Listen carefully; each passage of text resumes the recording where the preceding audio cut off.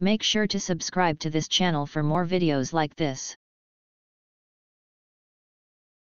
Jeff Passan and Jessica Mendoza in. Jeter did go on to say, I think this is important, that he had seen, as we all have, people suggesting that when they were in Atlanta, maybe the guys went out to bars and clubs and all of that. Jeter strongly refuted that notion. He was saying, yes, they got lax in some of their protocols, but it wasn't like they were out there doing things that were like super irresponsible. So I just thought that was important to get in. That said, Jeff, what does the league's response to the Marlins and now the Cardinals outbreaks tell us about what we should expect for the remainder of this season?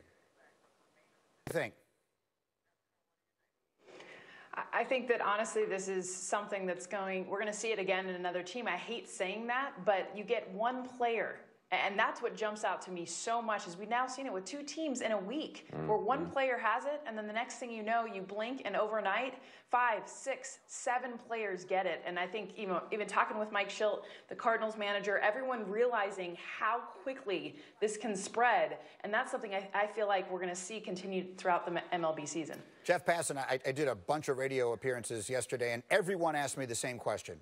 Is there any chance for baseball to move into a bubble? Is there any chance at this point, or is it too late for baseball to look at these circumstances, say, this is not really viable, there is, and find some other abbreviated or adjusted bubble, maybe not exactly what the NBA is doing, but something more significant than what they have now?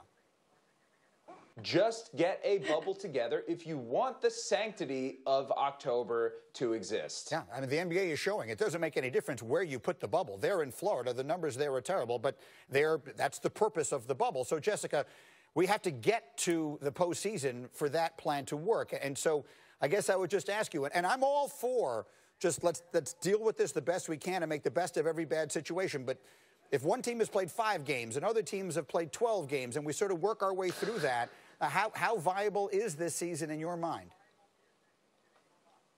I mean, it's viable. It'll happen. I think what I have concern with is we're hearing teams say that they'd be okay with a winning percentage at the end of the regular season. But once we get there, I mean, you look at the Miami Marlins and how many games that they've missed. Let's say that they're a team that ends up with a higher winning percentage because they've played such a significantly lower amount of games, and they could get into a playoff spot over another team that's played a lot more games and we all know is a better team. So I think when we get to the end of the season, yes, we want to get there. There's so many things that have to happen, but the reality is we are going to see at least a handful of teams not be able to play their 60 games. And I believe, Greeny, it's going to be a lot less. So now we go to that winning percentage, and I just feel like there's going to be so many arguments and so many questions of how viable is that on who gets in and who doesn't. Yeah, look, I'm with you. If one team plays 60 and another plays 58, that's one thing. If one team plays 60 and someone plays 42 games, that's an entirely different thing. Quickly, Jessica, we just saw the terrible injury, and as I was leading into you guys here, and I know that's one of the things that you have on your mind this morning is just what feels like a proliferation of injuries.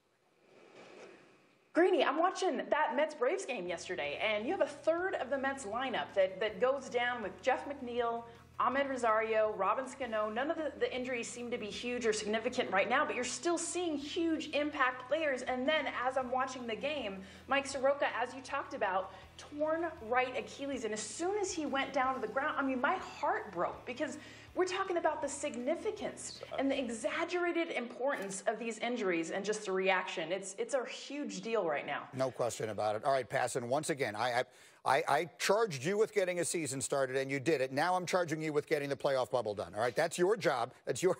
Get Up has assigned you that responsibility. Okay, you're going to get Jeffrey. You got to promise me you're going to get the playoff bubble done. Okay. Okay, fair, good. That's on record. Jessica, you heard it. He agreed to do it. No problem. Get Manfred on the phone. We'll have this thing ironed out by the end of the day. Yep. All right, guys, thank you.